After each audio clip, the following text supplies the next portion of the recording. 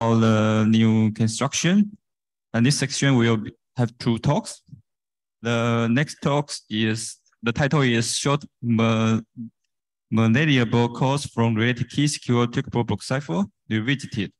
And the talk will be given by the speaker Antonio Fanio from France. So let's welcome Antonio Fanio. Good morning, everyone. First of all, could you all hear me loud and clear? Yes. Oh, perfect. So I'm gonna start. So good morning again. So I'm going to present this joint work with Gianluca Brian, Joao Ribeiro, and Daniele Venturi. I'm Antonio Fanio, right now in France, 3 a.m. So, you know, excuse me if sometime I look a bit sleepy. I would. Okay. So, brief history of this project. So, this project started around here where you see my mouse. Oops. Oh, I guess now you do. Can you still hear me loud and clear?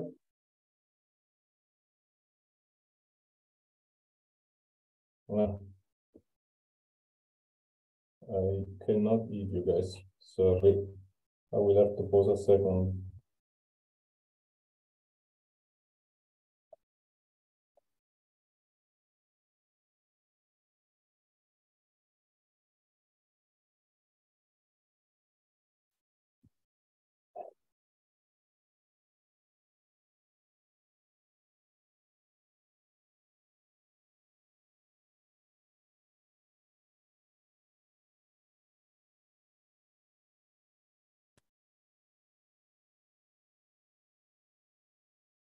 Okay, sorry, I'm back. Okay, so as I was saying, this project starts around here where you can see my mouse. And around here, we discover about this nice paper by Fair, Cartman, and Menick. And this paper is about non-malleable code. And it has some nice, interesting new security property from the block ciphers, from which they can construct a new non-malleable code. And since we were interested in non-malleability, we decided to use the framework to, you know, yet another project, a different project from the one that I'm presenting right now on non-malleability. So we wrote a paper, we submitted it to task 21. Everything seemed to go well until the reviewer arrived. The reviewers were kind of nice. And they were so nice that they even found an attack on our paper. And by the way, this attack was not just an attack on our paper, but it was also an attack on the cryptographic assumption of this paper from Fair, Cartman, and Menick. And so we were here kind of in a crossroad that we had to decide what to do. And what we decided to do was to fix the paper from FKM 18. And so that's what we did. We fixed that paper. So the reviewer C pointed us to some other attacks, to the attack that was originally by Bernstein in 2010, and then it was extended and formalized by Albert, Farshin, Patterson, and Watson in 11. So we read that these papers, and we went back to work, and we fixed the FKMA paper. We submitted it again at task 22, and I'm here presenting it. So I guess this is a nice story, a nice story of the reviewing process. By the way, thanks to the reviewer, the anonymous reviewer. So this paper is about non-malleable code. A non-malleable code is an encoding scheme. So through an encoding scheme, you can encode a message, and then you can decode the message by correctness. If you encode a message, you decode the same message.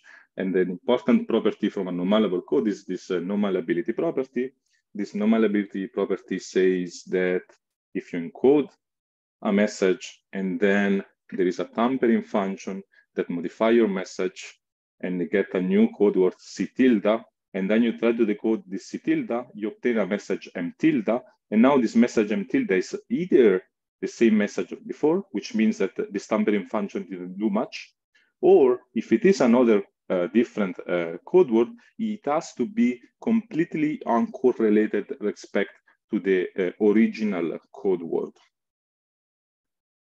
So it's easy to see that the non-malleable code are impossible without any further restriction.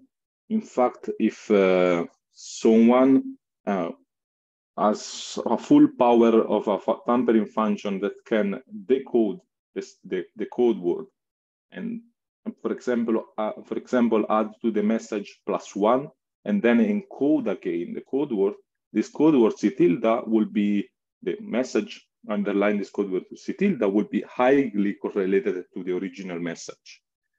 So we need to put some restriction on the kind of tampering function.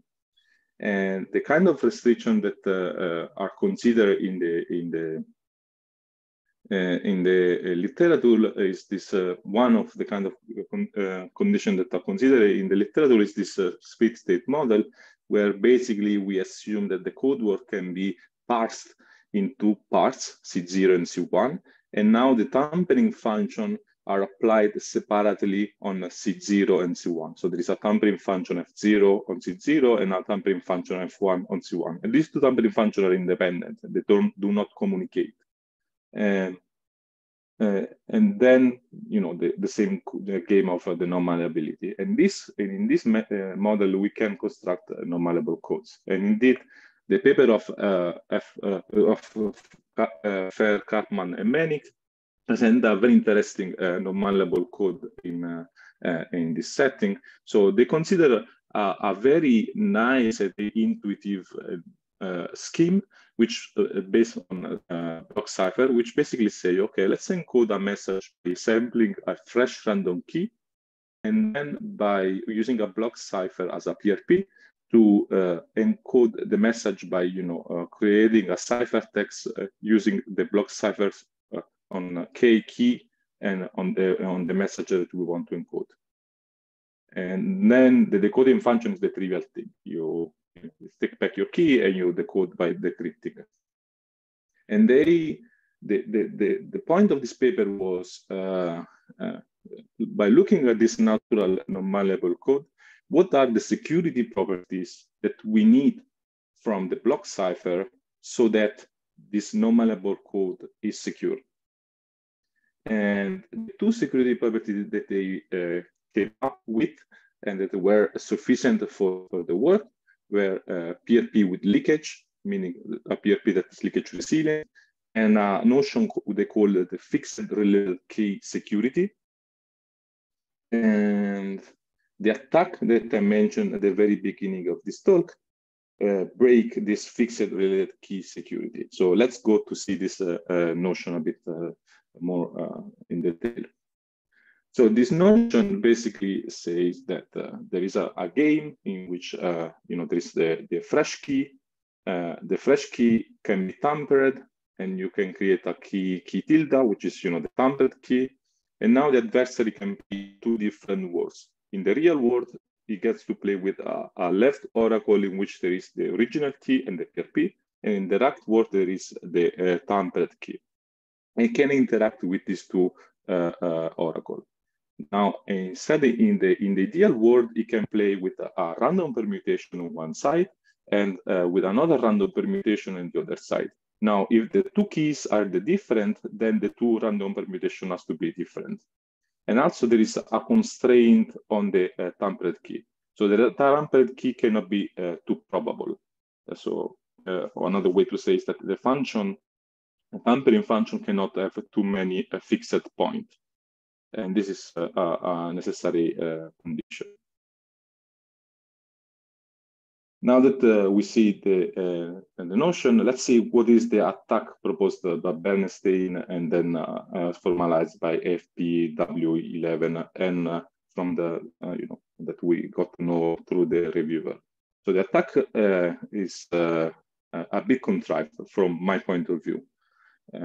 So the attack should set the tampered key as the block cipher on the original key executed on message equal to 0000, or any fixed value is okay.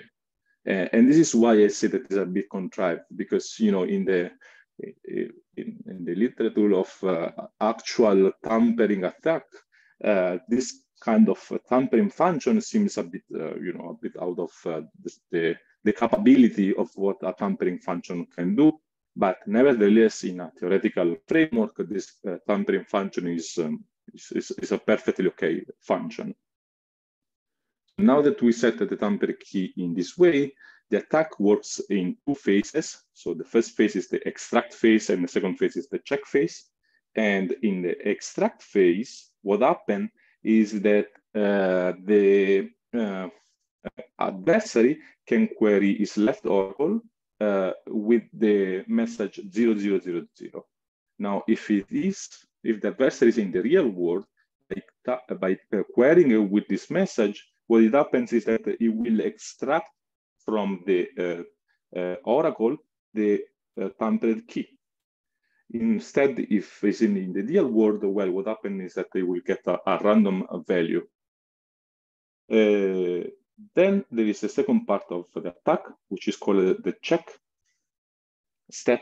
In this check step, what it does is that now I have my key, which is the tamper key, most probably if I'm in the real world, and I'm just going to check that is indeed the tampered key. So I locally can encrypt a message, for example, 111 with my key, and then I query the tampered oracle to see if what I encrypted match what the oracle tells me. And if I'm in the real world, this check will hold with probability 1. If I'm in the real world, instead, this check will hold with probability very low. So I can distinguish between these two words. And this is this attack. So the notion of FRK security doesn't hold.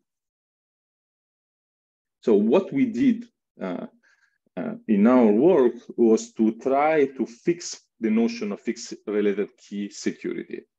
And we did it through two fixes. The first fix is trying to avoid the extraction step of the Bernstein attack. So to do that, we avoid, we delete the oracle access of the adversary to the left oracle, meaning the oracle with the original key. Of course, if you talk of this oracle now, maybe the notion of become trivial. So we still want to give information to the adversary about the original key. To do that, we take the game and we divide it in a two phases game. In the first phase, distribution sampler can sample a bunch of messages which are to be random, but not uniformly random. They just have to have some entropy. It sample these messages, and then in the challenger either encrypt the messages with the block cipher, or it will encrypt the messages with a random permutation. And then the second phase of the game starts. Now, through this fix, we should assure that the adversary cannot perform the first step of the attack. But maybe this is not enough. So what we did next is try to avoid also the second step of the attack. So in the second step of the attack, the adversary can locally test if the extracted key match the tampered key. And there, so it can encrypt the key, and then it can go to the right oracle. And if the right oracle is the random permutation, the check will not hold. So what we do is that instead of giving oracle access to a random permutation in the real world, in the real world we give access to the tampering function, to the block cipher on the tampered key itself.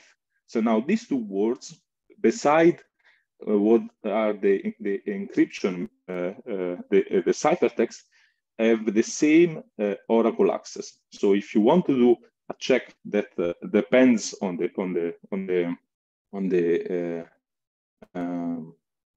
Oracle, this check should give the same answer, right? So in this way, we try to avoid the second part of the attack. Of course, this might be not enough. So we proposed these two fixes. No, sorry. Okay, here I am. So now if you look at this fix, we also gain some simplicity in the definition, because in the original definition, there was the point in which the constraint in which the tampering function cannot have too many fixed points. And the point was that this condition was necessary because there is another attack in which if the tampering function has a lot of fixed point, what I can do is that, for example, let's suppose that there is a k bar, which is very probable. I can just assume that in the real world, I got access to tampering to the block cipher with this k bar key set. So I can just check if it is indeed the key that I'm working with, and if I am in the real world, this probability is quite high, and therefore I can distinguish between the real world and the ideal world. And because of this attack, we had in the original definition, we had to have this constraint. But now in the new definition, we have in both cases Oracle access to the block cipher with the tamper key, so this attack does not hold. So this attack does not hold, and therefore we don't need this constraint. Okay, so just to summarize, the entropic fixed related key security notion that we put forward in this work, is very similar to the previous one. There is this tamper key. Then there is a bunch of messages that are sampled from a distribution. This message has to be random, but they don't have to be uniformly random, just that they need to have some entropy. And then the adversary can play with a tampering oracle. And he can distinguish, he has to distinguish if he got some good ciphertext, so some real ciphertext, or some ciphertext made with a random permutation. There are also some corner case, but you can see the paper for the details. So our first result is to show in the ideal cipher model that our definition holds true. So by doing that, we assure that there are no black box attack on our definition, which means that our definition is secure. It should be secure as in practice. And okay, so in the ideal cipher model, we consider this the same definition of before, but we also give Oracle access to the adversary to this ideal cipher. And the most important part is that we also give access to the tampering function to the ideal cipher. This is very important because the attack of Bernstein worked because the function had capability of computing the block cipher. So we need to have a block cipher dependent tampering function. And in this model, we can prove security. As you can see, there are some numbers here, but I would say it's quite of a tight reduction. Okay, next. Now that we have a sound and safe assumption, we went back to the idea of Fair, Karpman, and Menick, and we slightly modified the encoding scheme. And so to encode a message, what we do is that we put on the left side the fresh key, and on the right side, we do an encryption of the message padded with some randomness. So you have a random string that you pad on the message, because we needed a bit of entropy in the messages. This is how we add this bit of entropy. And this is our encoding. So K and the ciphertext sigma. And to decode, we do the trivial thing. So we use the key to decrypt, we receive a message in some pad, and what we need to do is just to remove this pad and output. And we have a theorem which show that if the encryption scheme, if the block cipher is entropic fixed related key secure, then the non-malleable code is secure as well. And as you can see, the result is quite tight. And here we need only to have one query to the tampering oracle and one message to be encrypted, and that's it.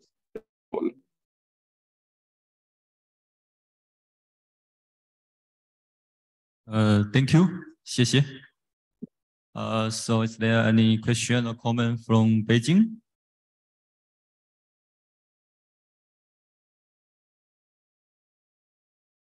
And maybe from Kobe?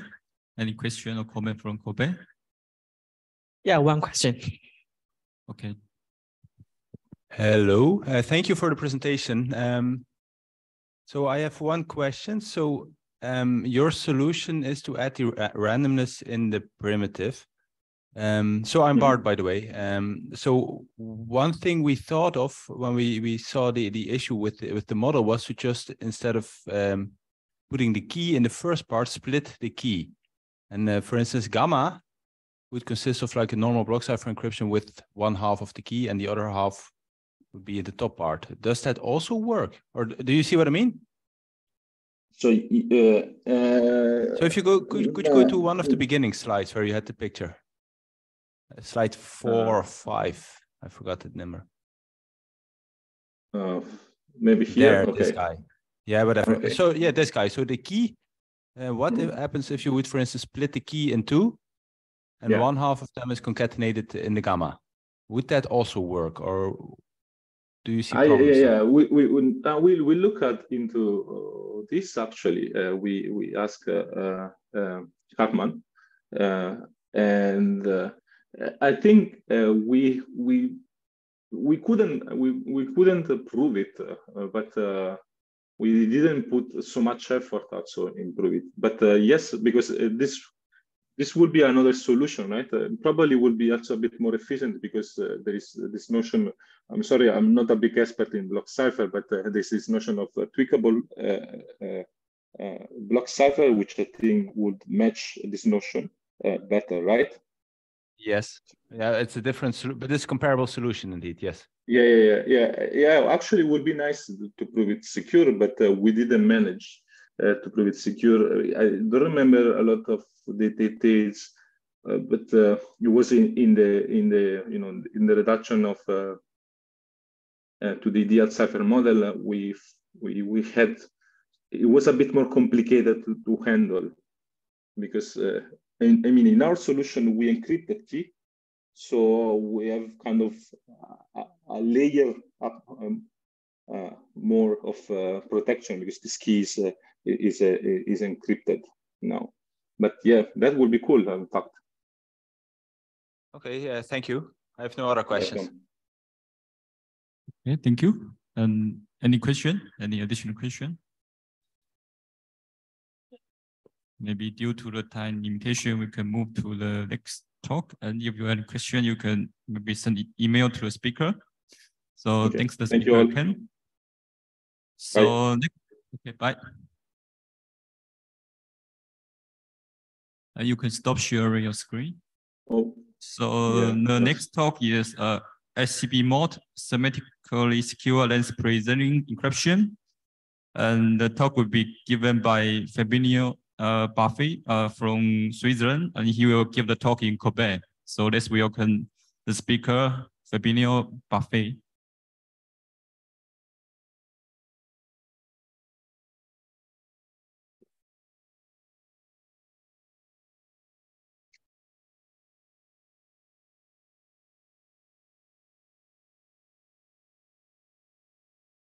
Hello. Yeah. So hi, thanks for introduction. My name is Fabio Banfi, and I'm going to present SCP mode, semantically secure length preserving encryption. Okay, it's working. So yes, this is the structure of the presentation, I will begin with some background and motivation. Then I will introduce the concept of length-preserving encryption / enciphering. I will explain later what the difference is. After that, I will introduce a new scheme, SCB mode, which is a semantically secure LPE. And in the end, we will have conclusions. So let's start with the background and motivation. So we all know that we usually construct encryption schemes using modes of operations, which transform block ciphers into encryption schemes. Thanks. So this seems to be has stopped working now.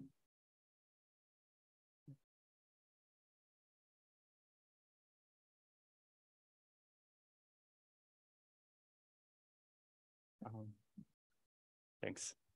Right. Thanks so much. Sorry about that.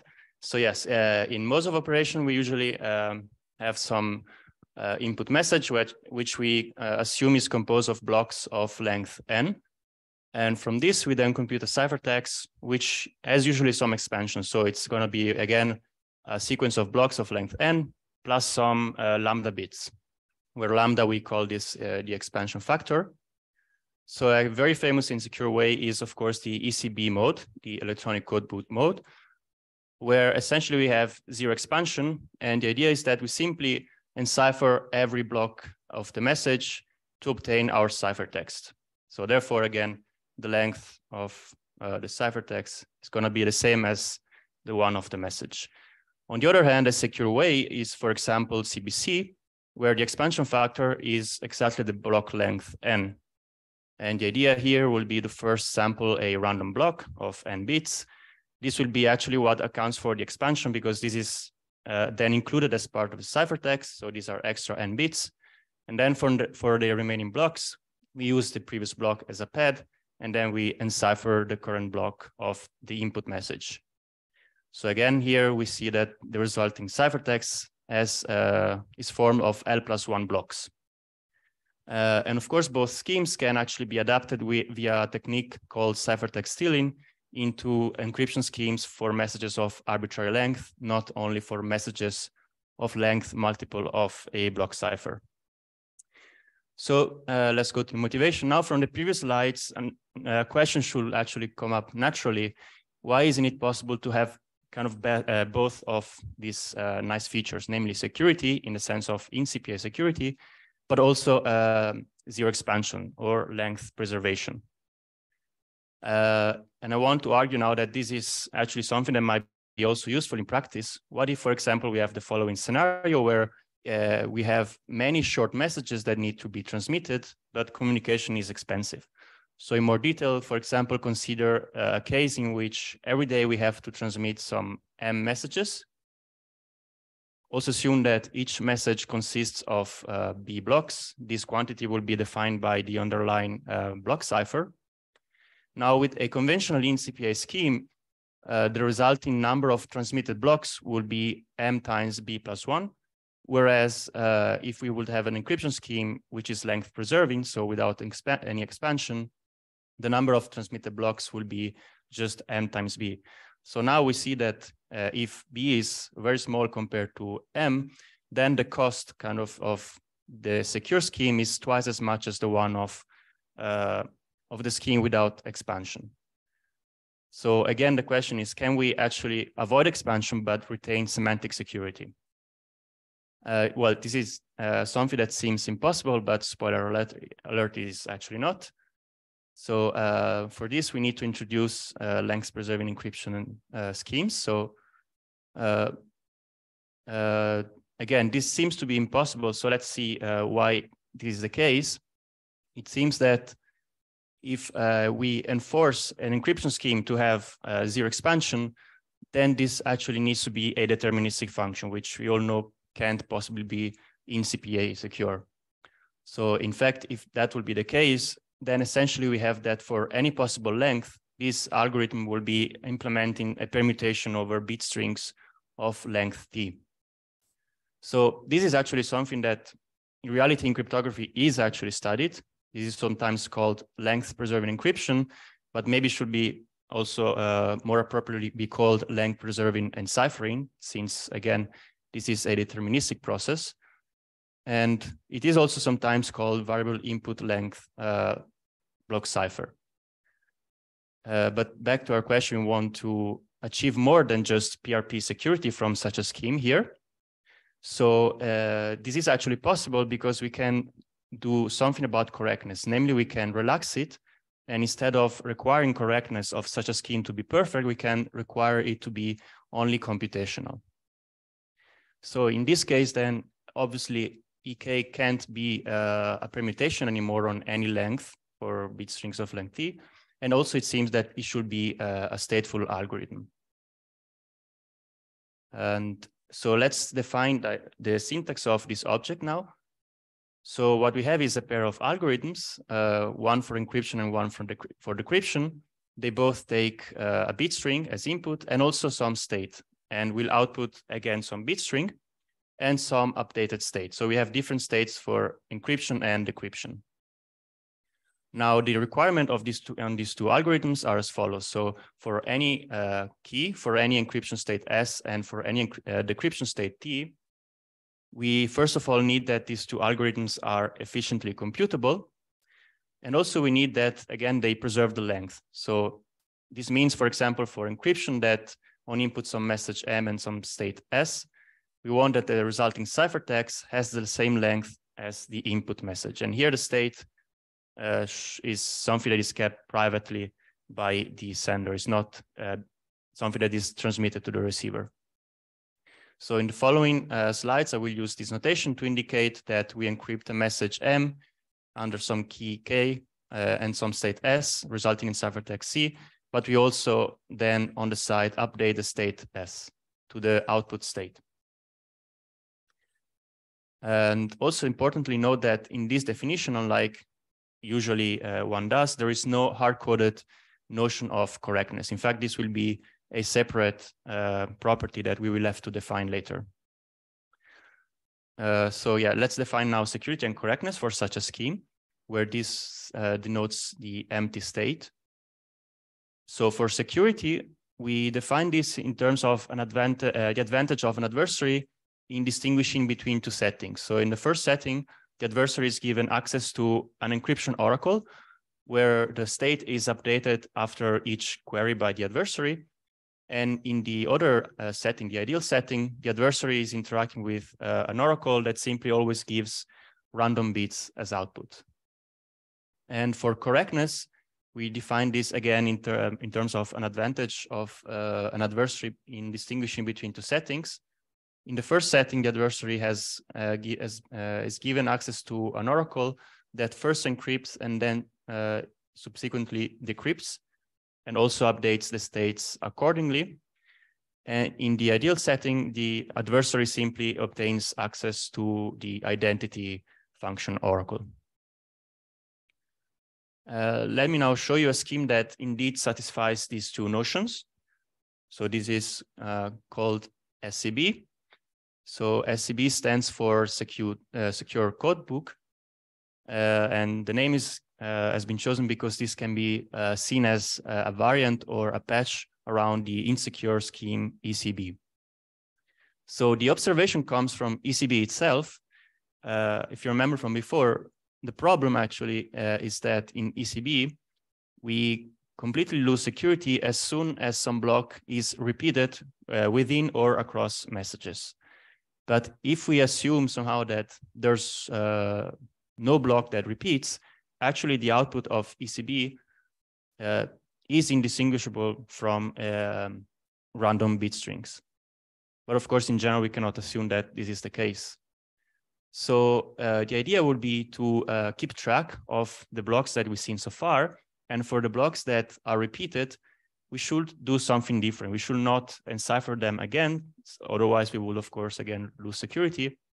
But we should somehow find a way to signal to the receiver that the current block is a signal that some previous block was already transmitted, and we are trying to transmit this again.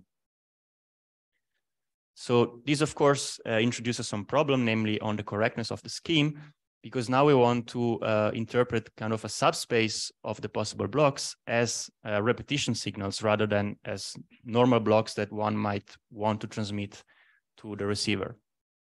But of course, we can kind of be clever about the choice of this subspace in a sense that we can spread it as uniformly as possible over the space of blocks.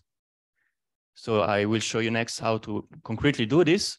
So the idea is that we need to define two parameters, sigma and tau, where roughly speaking, sigma will affect security and tau will affect correctness. We also need, first of all, that they add up to at most n, the block size. We need also a key K1 for the block cipher itself and a second key K2, which will be used as a pad. So we further use a compression function H, mapping n bit strings to tau bit strings. And also a lookup table S, which will be the state of encryption, which maps bit strings tau of length tau, so hashes of blocks, to bit strings of length sigma, which will be interpreted as counters within the scheme. And also we'll use this notation to mean either the value stored in the lookup table under hash H or the value bottom if no such hash has been stored so far in the lookup table S. So then what we do for each block MI is the following. We first of all get a hash from H of this block, and we check whether we saw this hash again in the lookup table S. Now, this check here approximates whether MI is a repetition or not. But of course, there might be problems here because we might have collisions in the function H, since we are mapping to less bits than n. So if this is not the case, then we are actually guaranteed that MI is a new block, which means that we can actually use plain ECB normally. But we also, so we do not only do that, we also set the counter to 0. So we initialize the counter for this particular hash value. So note for the hash value, not for the message. So that's where we have problems for correctness. And if instead we already saw this hash value, so MI is probably a repeated block, but we might also be wrong, then we have to now signal this to the receiver somehow. And the idea how to do that is that we simply include, we concatenate the hash value, the current counter, and we zero pad this enough to have a block. And then we pad this with the key K2, and we encode this value. So now this will be the current block for the ciphertext. And after that, we increase the counter in the lookup table. So this is how encryption works. So for decryption now, the issue is we have to find out whether some particular block of the ciphertext is actually a normal block or is just a repetition signal. And for this, so let's consider again, as before, sigma, tau, K1, K2, and H. But for the state, we have something different. Now we have a lookup table from tau bits to n bits, which will approximate kind of the inverse of H of the compression function. And what we do for each block now, it's first of all, we simply apply ECB. So we just decode the block. Now what we have to do is to find out whether this block MI has the form of a repetition signal. So for that, we need to see, first of all, are there like the correct amount of leading 0 bits? And second of all, do the last tau bits correspond to a hash value that we have seen before? So if this is not the case, then we are sure that this is not a repetition signal. This was really something that the sender meant to transmit to us. So we keep this MI from plain ECB, but we also keep track of the message, the block message MI corresponding to this hash value. So if this is the case, then CI is probably a repetition signal, but again, we might be wrong. So in this case, we retrieve the current MI from the table rather than from the ciphertext itself. Yeah, so in the paper, we show that indeed the two definitions from before are satisfied by this scheme.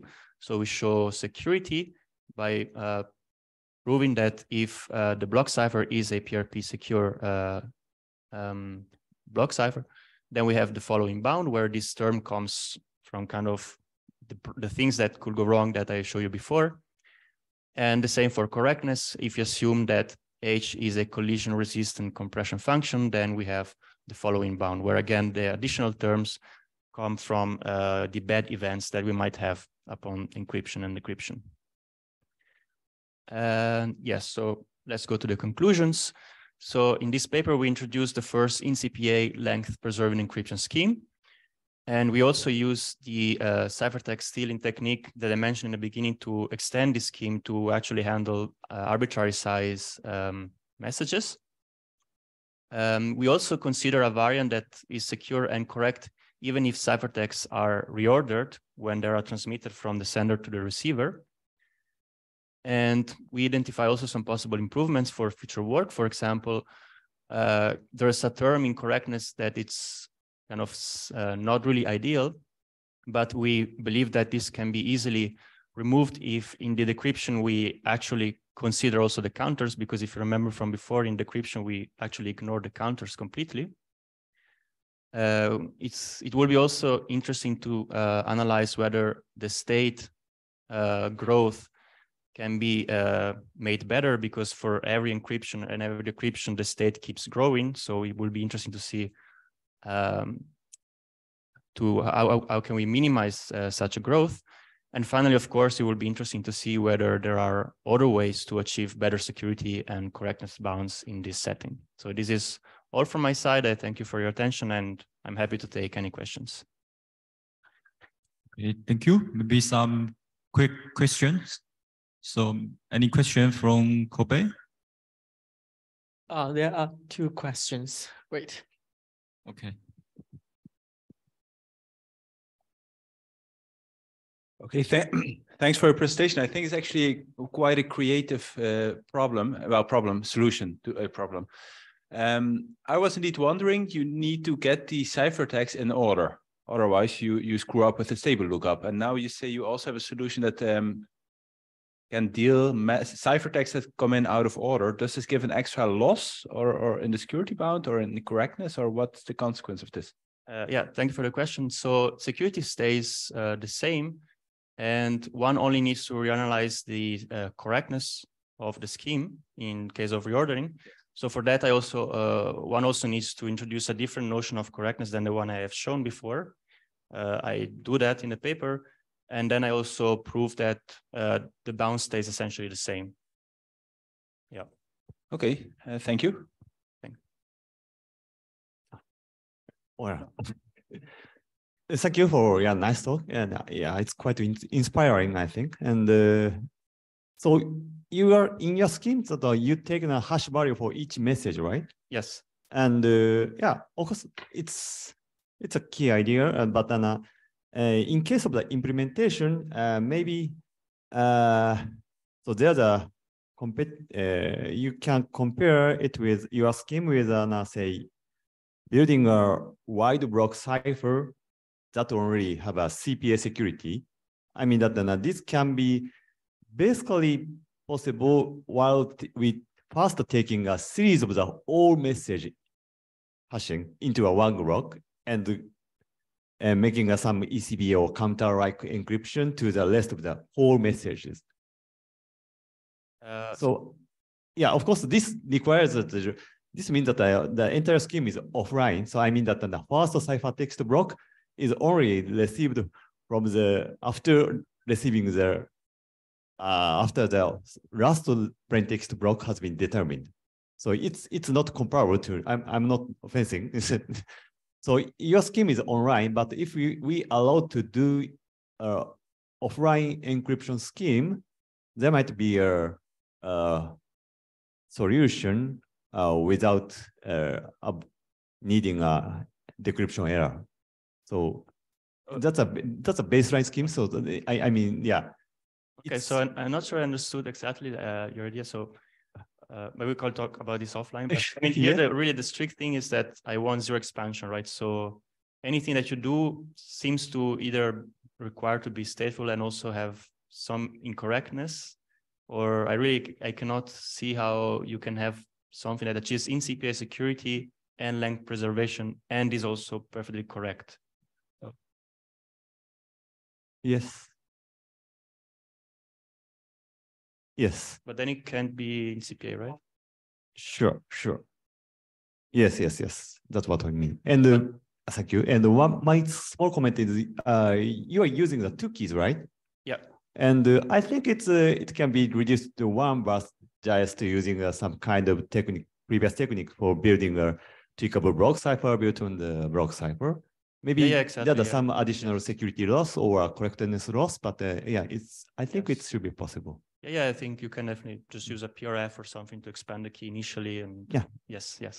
Thank you. It was just for easier presentation that I showed 2 different keys, but you're right, yes. Thank you very much. Okay, thank you. So any question from Kobe? Additional question? I think no. Oh, sorry. Can you spend a second and discuss what's the change in your hashing table size in CTS mode, if you did it in counter mode? Sorry, can you repeat the question? How would putting this in counter mode affect your hashing tables? Who would what? Sorry. How would it affect your hashing? Could you? You mean the CTS? No. Yes. I was just having trouble visualizing that. So you're asking how I can apply CTS to my scheme? Yes. So the way I did it is I just define kind of the block function of my encryption scheme. So I have an encryption scheme, and I kind of separate. Like I look at the code that just handles each block individually, and I take this now as kind of a block cipher, and I apply CTS to this. But I'm not sure I can recall exactly the details. That's all right. Thank you. Yeah. Thank you. So any questions from Beijing? Or maybe from online? Do you have question from Kobe? No more questions. Okay, thanks the speakers again. So we will have short break, then we'll move to next section. So thank you.